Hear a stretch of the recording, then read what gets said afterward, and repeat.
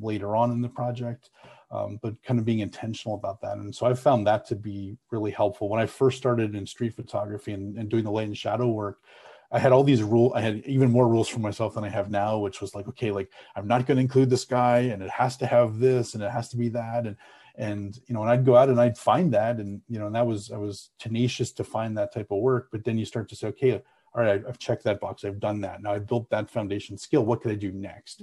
And so I think a lot of times we